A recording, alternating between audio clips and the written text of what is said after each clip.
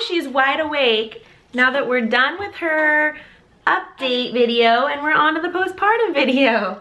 Say hi, guys. You gotta learn the ropes, girlfriend.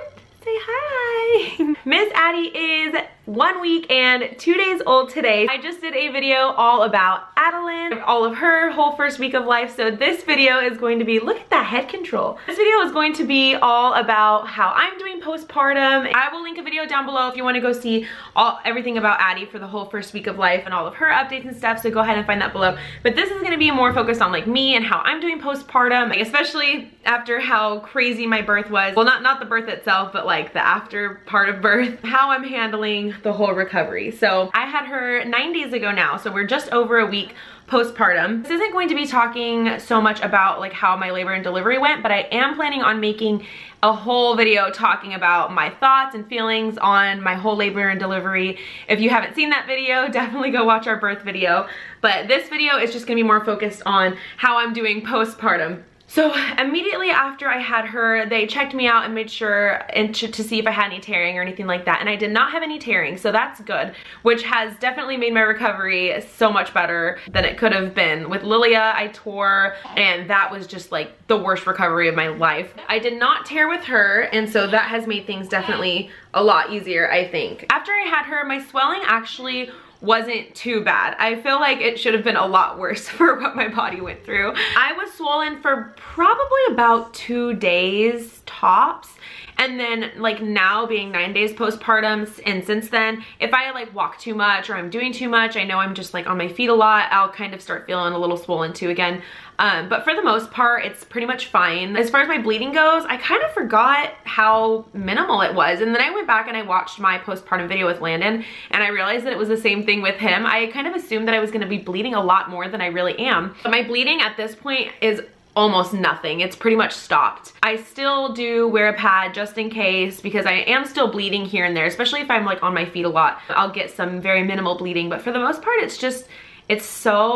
it's like almost non-existent. It's very, very little. So I'm definitely thankful for that. Nursing is going absolutely fantastic. She's a great nurser. I don't know if I'm even gonna really do like a whole video talking about like our nursing journey, because it's honestly just been a breeze. I'm sure part of it is because I'm just like used to breastfeeding. This is the 5th child that I've breastfed, you know, so I kind of know what I'm doing, and she's a pro. Like, she came out just knowing what to do. You're watching Mama talk, huh? Immediately after she was born, I mean immediately, they put me onto the bed. You can see in the video when they put me onto the bed, she latches on within 30 seconds, like immediately. It was just so natural for her, and I could not have asked for it to come out any better. So I'm definitely thankful for that. I have had very little nipple soreness. A lot of people were thinking that I was still breastfeeding Landon. I stopped breastfeeding him way back in like end of February, early March, right before he turned 2. So we've been done for a while, so my nipples were not quite used to breastfeeding as much as like when I had Landon and Kaden was still nursing. So that I remember there being like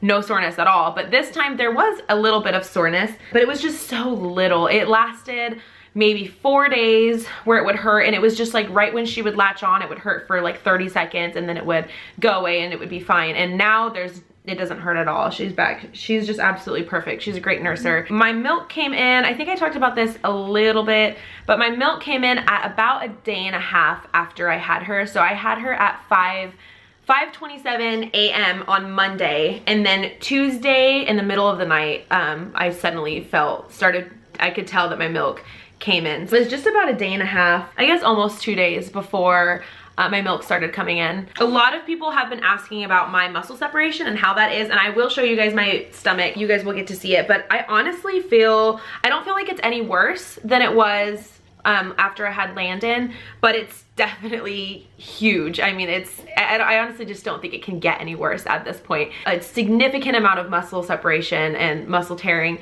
My hernia is very much still there. You'll see it. But again, I don't really feel like it's worse. So that at least I'm thankful for. I bought a belly band, and I will put a link to the one that I got down below because I cannot remember the name of it. But I just got one off of like Amazon, and I actually really liked it. So if you're looking for a belly band to wear immediately after delivery, I definitely recommend that one. I wore it pretty much as soon as I could after birth, and I like never took it off. I did wear it some nights to sleep, but then it just got really uncomfortable, and so I took it off just to sleep and shower, and that was it. And I wore it 24/7 all the time, the rest of the time. And because my muscle separation is so large, I have zero support for like my core and my back. The muscle separation causes a lot of back pain because you don't have anything holding your body up pretty much. So the belly binder definitely makes a huge difference. Ooh, that was a good bark. And then, did you spit up on me? I think you spit up on me. Let me see. Yep. Oh, yep, you did. You spit up all over me and in my hair. So since then, I have actually outgrew the belly binder that I bought, and undergrew.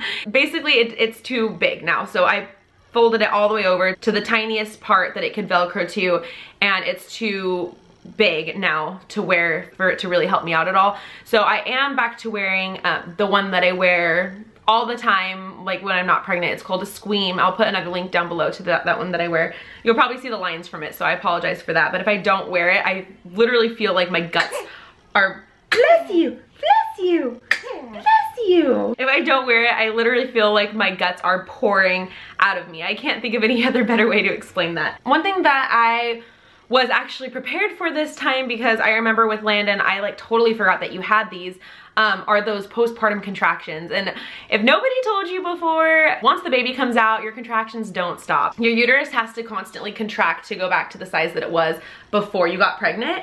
And in order to do that, your body has contractions. They have postpartum contractions.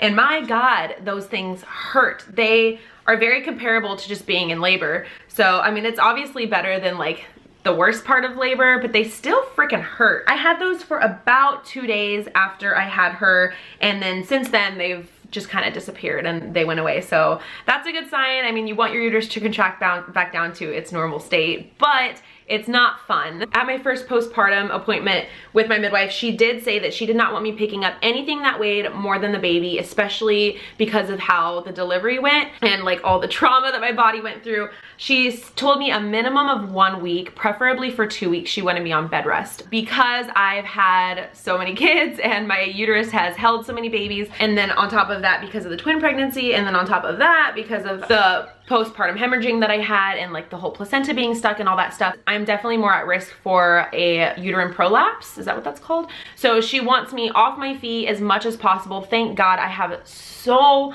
much help. It's not only my amazing husband, but my amazing mom and my best friend and my grandma, and I just have so many hands-on help with all of the other kids, because she doesn't want me picking up anything that weighs more than the baby, and that's really hard when you have a lot of other kids. So I have been staying off my feet as much as possible.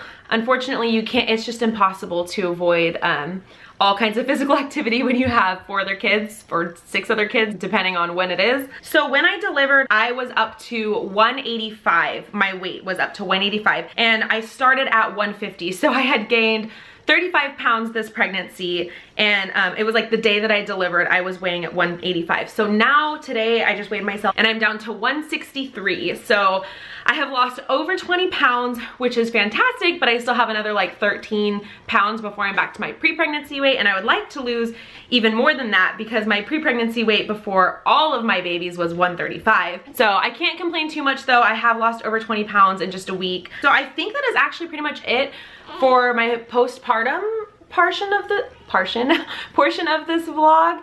So I'm gonna go ahead and I'm gonna show you guys my 1 week postpartum belly. Okay, so here is with the shirt on. Sorry, I'm like half in PJs. So here's with the shirt on, and then here's with the shirt up. And then you can see in the front right here, see, this is from my belly band that I was wearing, but you can see my hernia is right here. And so you can see on the side, that is part of my hernia right there. And then like the indent, it looks so weird. But for having 5 kids and being 1 week postpartum, I mean, I'm not complaining too much. So I'm gonna go ahead and measure too. I never did get around to doing a 40-week update, but at 39 weeks, I believe I was like 45 and a half or something along those lines. So I am back down to 38, just over 38 and a half, it looks like. So that is it for this week's update, guys. Make sure you follow me on Facebook, Snapchat, and Instagram. I will have those links down below. Let me know if you guys have any questions, and like I said, I will be doing a like labor and delivery talk through video, or like my thoughts and feelings on how the birth went. That is it for this video, guys, and I will talk to you guys for our next video. Bye. We are here to do Addie's 1 week update. Yay! So we have a lot to update on. We're gonna update on her, and we're gonna update on me, how I'm doing postpartum.